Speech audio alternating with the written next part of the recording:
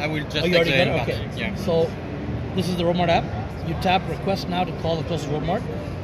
After it assigns the Robomart, it tells you how long it'll take to get to you. It creates the route. And once it arrives, sends you a push notification that it's outside. All you do then is head outside, slide to unlock the doors. That's the only mechanism to open the doors. And once the doors open, we start tracking the shopping engagement. So now we know that you're shopping.